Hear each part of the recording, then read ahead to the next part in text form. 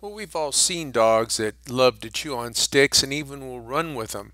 And usually it's not a problem, but just the other day, we had this German Shepherd pup that came in and was running with the stick, and he fell or he got it in his mouth and he hit something, and you can see the huge wound right below his tongue. He actually tore probably a 3-inch gash in his tongue, and actually, as you can see, that where the tongue's attached, the frenulum got torn, and so we have to suture that all up. And unfortunately, it's well, not unfortunately, but it's not really a sterile surgery. You can drape them up a little bit, but you can't really prep them up like you do normally surgeries. And this tongue is so vascular that it'll heal. Right now, what I'm doing is I'm taking a strip off of the very top edge of the laceration cut, and I want to what we call freshen up the cut. We want to make it so it's going to heal like it just happened. So I'm taking tissue. This was a slice, a little piece. The stick kind of sliced the tongue in two edges. So I'm there's a top one and a bottom one, and there was kind of middle one, and so I was slicing off a piece of the middle edge too. And then I start from the very back. It's hard to get into when you're getting behind the teeth there and sewing up the edges together with a suture. And we're using absorbable suture because we're not going to try to take the sutures out in 10 days. In fact, this dog wouldn't even hardly let us look at its mouth. I opened his mouth and I just saw a glimpse of that big gash. So you may not see a big bunch of bleeding from a wound like this. It may not bleed much at all, but you can look under the tongue. Sometimes a cat will swallow a string and it will be hooked under the tongue, and dogs can get warts under the tongue and they can get cuts under the tongue. So when you're looking for blood coming from the mouth, it's not a bad idea to just remember that. That also could come from under the tongue. You can see there's the frenulum, the thing I was talking about, that's attaching the tongue, helping to attach the tongue to the inside of the mouth.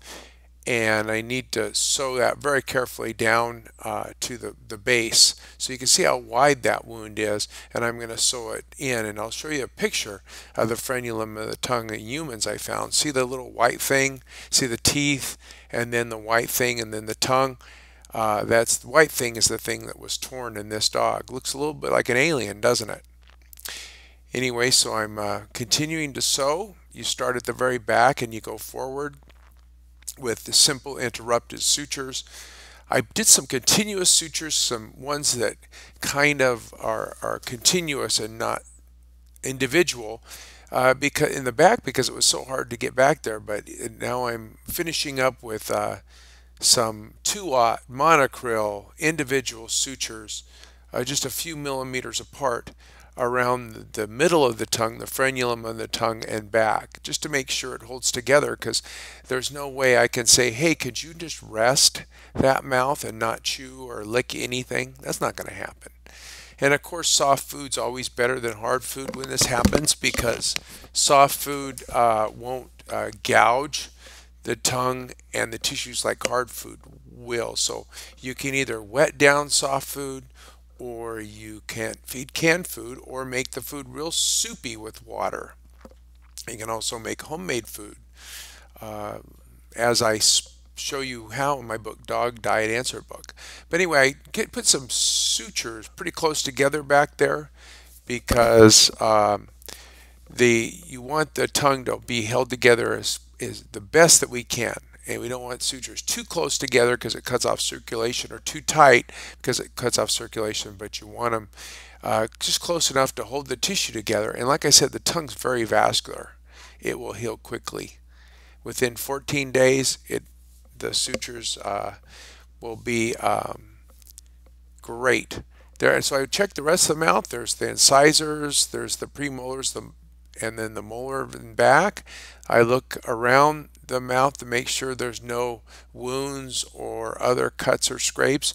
There's some original wound right there at the angle of the mouth, the lips, where the bone scraped, and that's where originally the owner was concerned.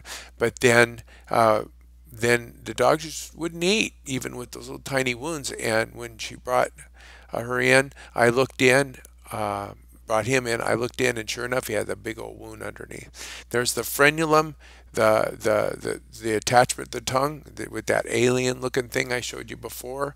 Um, and so you can see why a tennis ball might be a better throw toy for a dog rather than a big stick, a sharp stick. But most dogs don't. Millions of dogs carry around sticks and they don't have any of those problems. But remember, some dogs will swallow pieces of a Kong toy and get obstructed. Some dogs will chew up toys and get indigestion. And some dogs will fall down and on a stick and tear their tongue. Well, here's the part of the clip where I talk to you about my Dog Diet Answer book, my new book. I talk about all kinds of dog foods and also a little bit about home cooking. You can go to my website, dogdishdiet.com, and you can check out all three books. Dog Diet Answer book is my newest one. And they're right there. If you feed your dog better ingredients, chances are they'll be happier, live longer, and you'll have less vet bills. Doesn't mean you have to cook for them all, but just pick out great food. Have a great day.